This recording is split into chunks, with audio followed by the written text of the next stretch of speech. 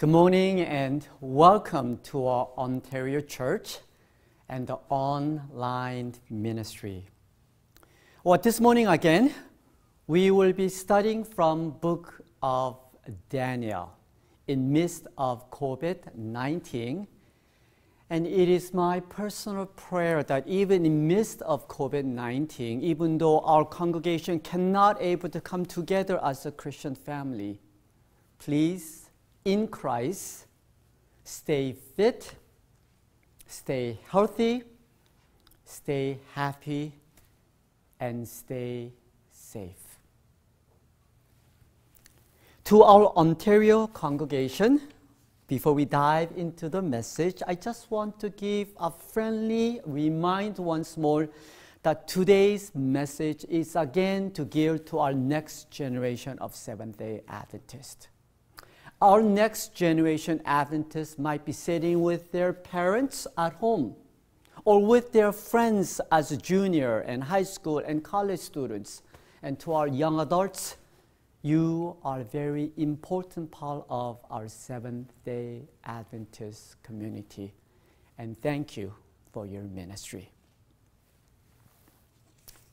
This morning, our sermon title is called Book of Daniel, number 5. The verdict is in. And the Bible text is from Daniel chapter 4, verse 17, and it says, "The decision is announced by messengers. The holy ones declare the verdicts, so that the living may know that the Most High is sovereign over all kingdoms on earth."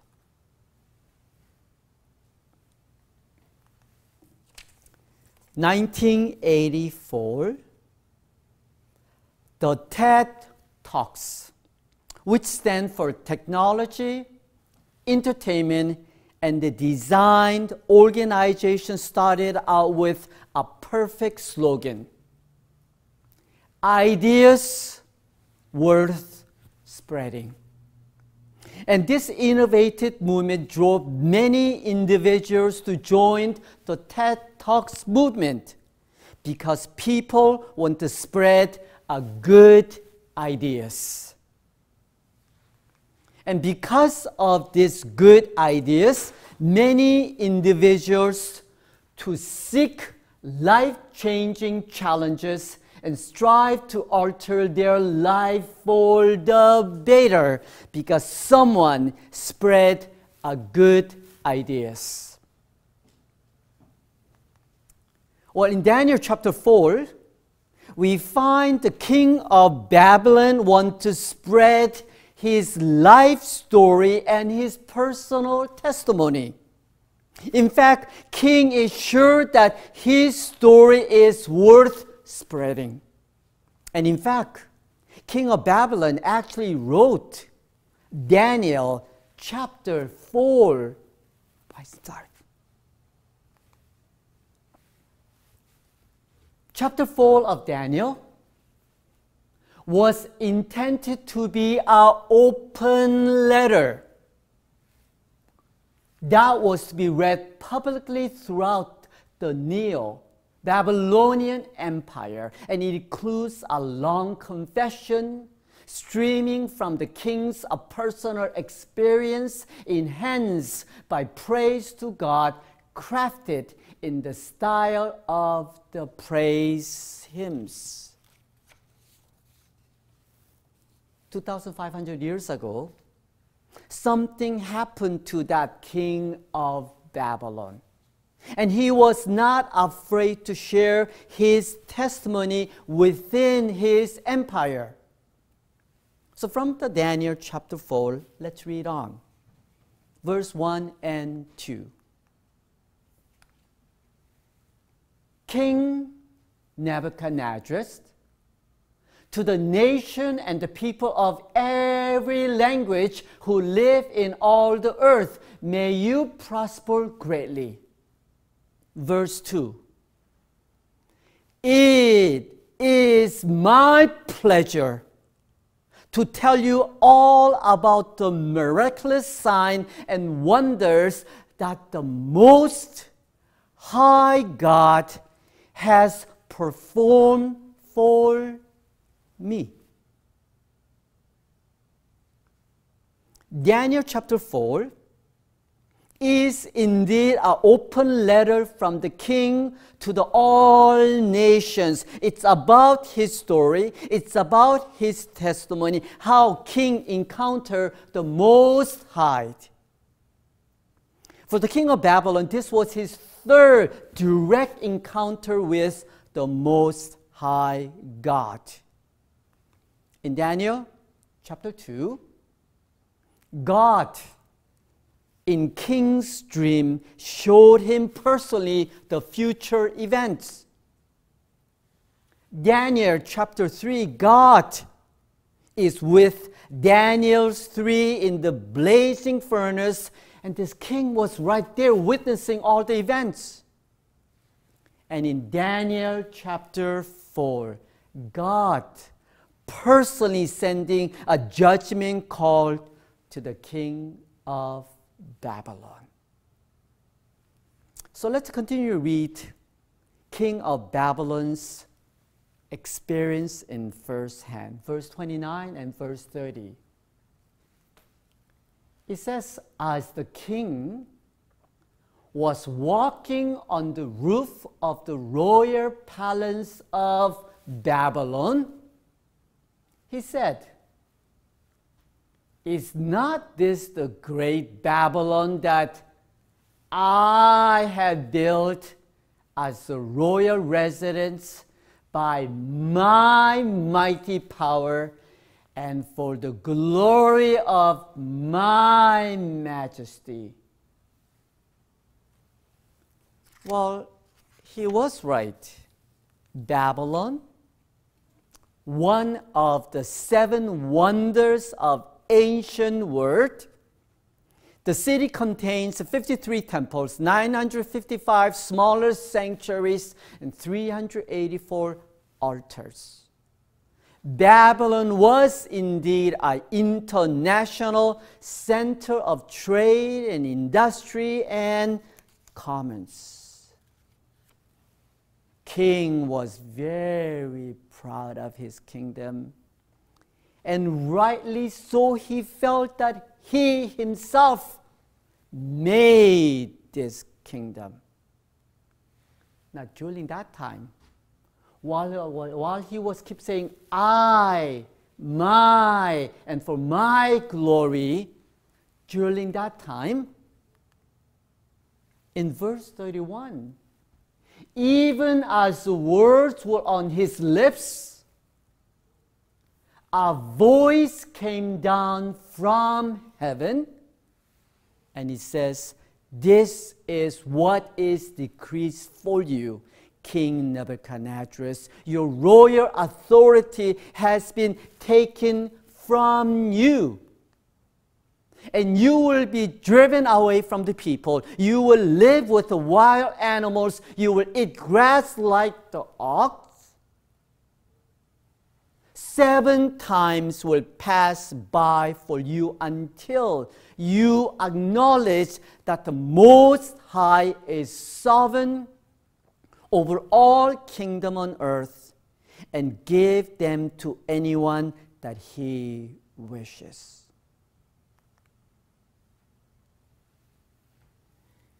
Because of king's pride, judgment not from Daniel or from his kingdom, but judgment from heaven came down. And proud king will live now as a mental broke down human being, like a mad man, living outside with wild animals and eating a grass like the ox. And that judgment period to him was, according to verse 32, 7 times will pass by for you until you acknowledge.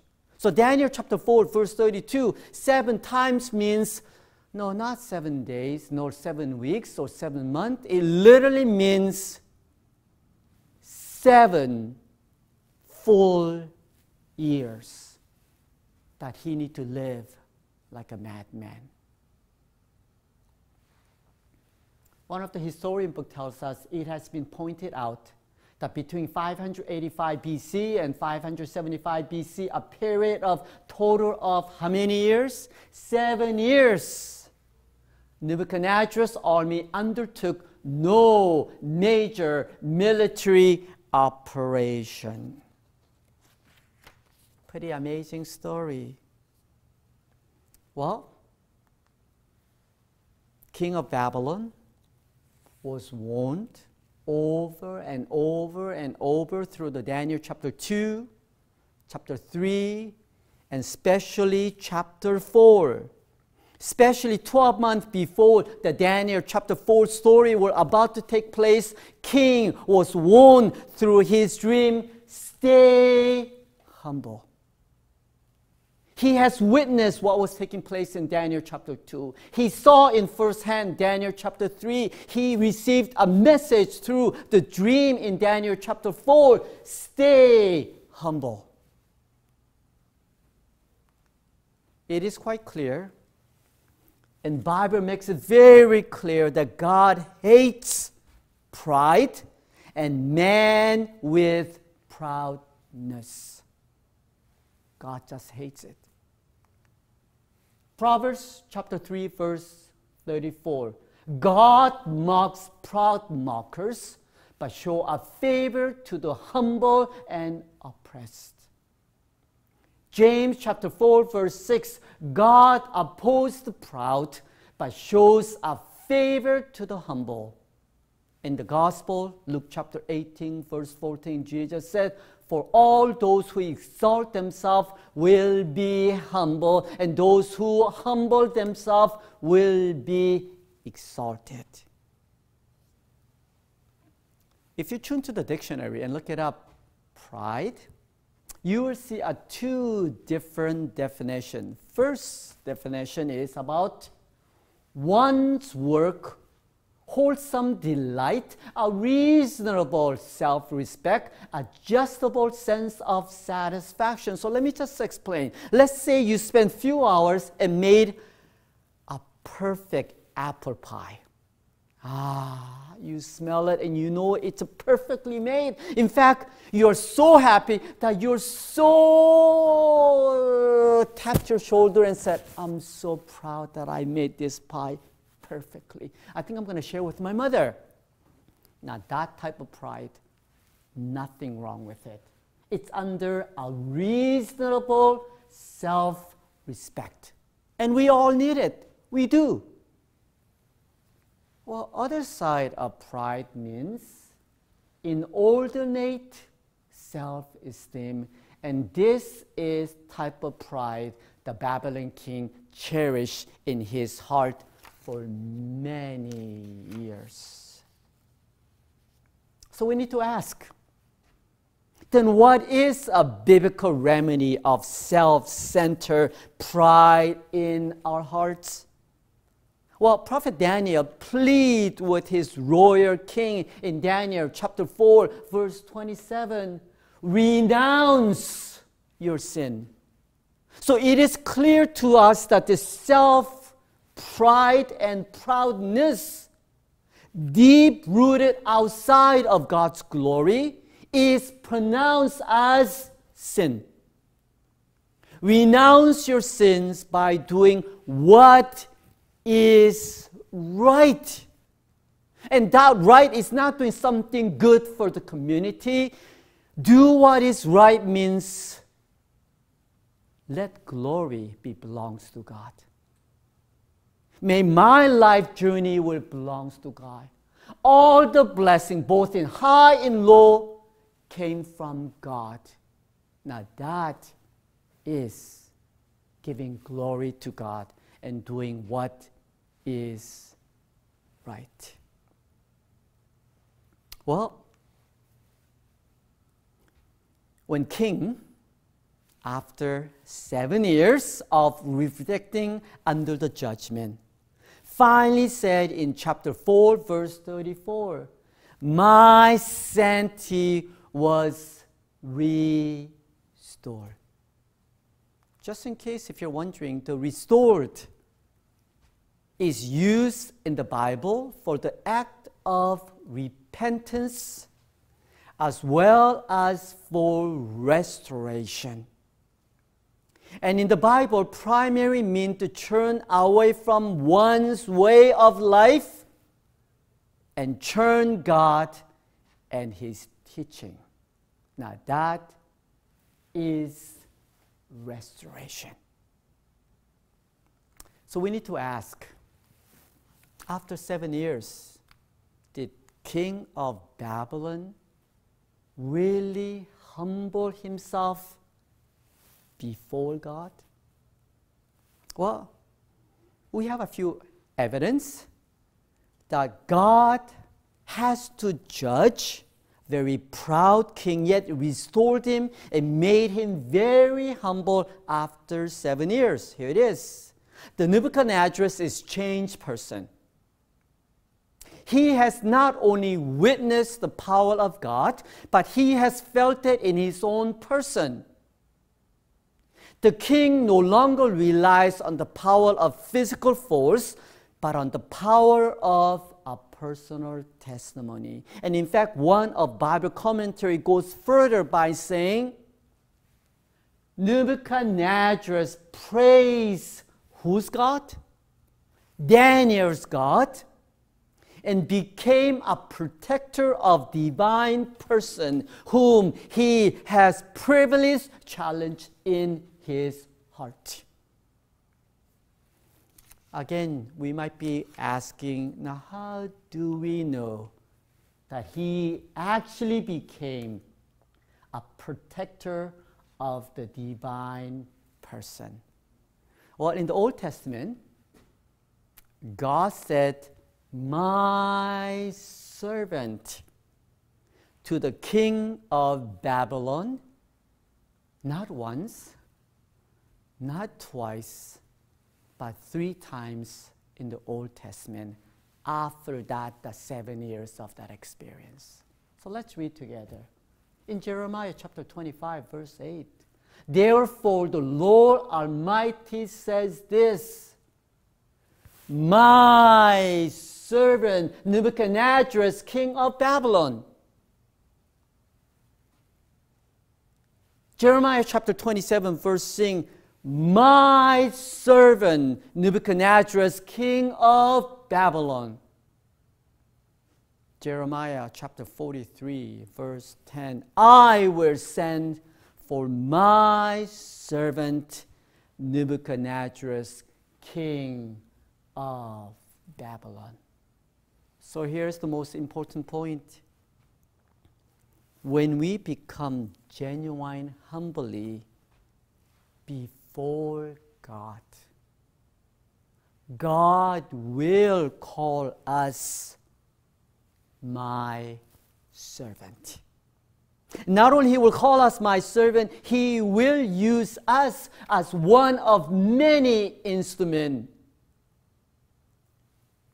by keeping ourselves humble before God. Well, let's continue, move on to the second lesson from book of Daniel. Before King of Babylon was punished for his pride, the verdict was announced. It was not a surprise attack. Clearly, verdict was announced. Daniel chapter 4, verse 17. The decision is announced by messengers. The holy ones declare the verdict so the living may know. The verdict was pronounced not by Daniel, not by government officials, but from the messenger from heaven. Daniel chapter 4, verse 17. The holy messenger considered this person to be a member of a special order of angel, and decision of verdict in this case came as a result of God's consultation with His heavenly court. And let me just repeat it. From heavenly court. Sure, God has made the decision for himself, but for whatever it is, he turned to the heavenly court and received the final verdict. I have a simple question for all of us. Do we believe in God? Yes, we do, with confidence. Do we believe in God's salvation for mankind? Well, our answer is yes, we do, with confidence. Do we believe that we are saved by Jesus Christ, our Lord Savior? Yes, yes, yes, we have the evidence through the cross. Now here comes the next question to our Ontario congregation. Do we believe in God's verdict for the mankind through the heavenly court? Well, for the Seventh-day Adventists with confidence, our answer is yes, because we believe in judgment seat of Christ. You see, for the Seventh-day Adventist community, we are well aware of judgment seat of Christ. Let me read a few Bible texts to you. Daniel chapter 7, verse 9 and 10. And the Ancient of Days was seated. The court was seated. And the books will open. Ecclesiastes chapter 12, verse 14. God will bring every work into judgment, including every secret things, whether good or evil.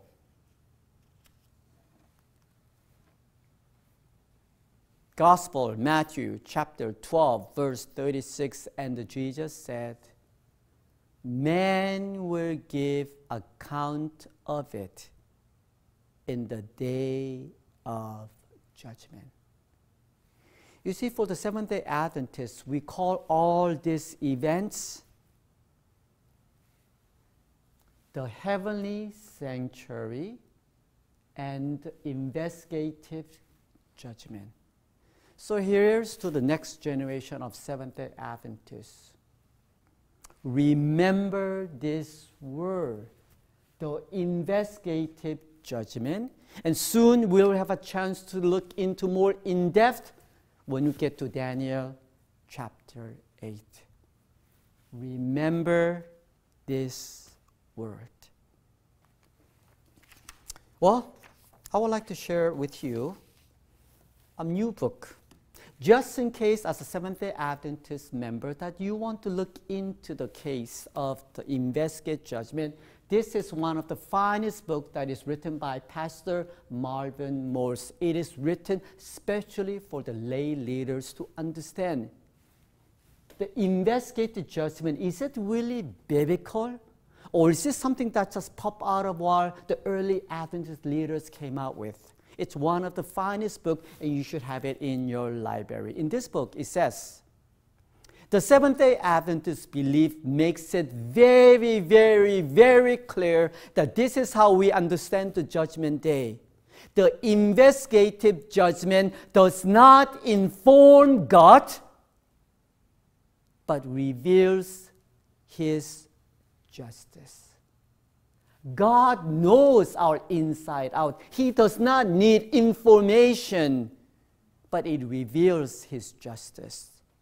The purpose of the investigative judgment is to reveal to all the angels the justice of God in His dealing with His people. Let's move to conclusion. Few years ago, I was very upset. In fact, when I found this assignment, I was shouting, "This is not fair. This is not right." If you have healthcare insurance, did you know that top 1% per patients account for the 22% expense? Top 5% use up to 50% of U.S. health care spending. And when I got the information, originally I thought, this is not fair. Well, what about this information? I learned the top 5% of patients, they pay average $35,829 through insurance in a doctor's bill. But bottom 50% of patients pay only $232 average in doctor's bill through the insurance. And when I got this much information, I thought, this is not right. Someone needs to say that it needs to be changed and make adjustment. Well, can I read a Bible text to you? For we must all appear before the judgment seat of Christ. 2 Corinthians chapter 5, verse 10. And when we all stand before at the judgment seat of Christ, no one dare to question or shout the final verdicts. When the final verdict is read out about Peter on, there's no way I'm going to shout, this is not right, this is not fair, I need a new trial. It's not going to happen. Why it's not going to happen? Well, because a wonderful word from the Psalms 89, verse 7 and 8 explains to us who is in the skies above can compare with the Lord. Who is like the Lord among the heavenly beings? In the council of holy ones, God is greatly feared, means he will receive the ultimate respect. For he is more awesome than all who surround him. Who is like you, Lord God Almighty?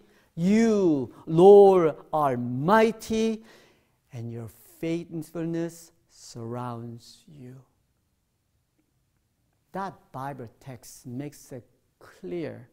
Someday when the final verdict gets called out, it's going to be fair and it's going to be the final. So, brothers and sisters in Christ, the final verdict will come in. But before then, can I ask, will you love and accept Jesus Christ as your personal Savior? Will you continue falling in love with him and daily walk as a modern-day disciple? It is important for us to read again that through the Daniel chapter 4, verse 17, the decision is announced by messenger. The holy ones declare the verdicts, and it's coming. So again, I would like to ask, will you accept your Lord Jesus Savior? Will you continue falling in love with him?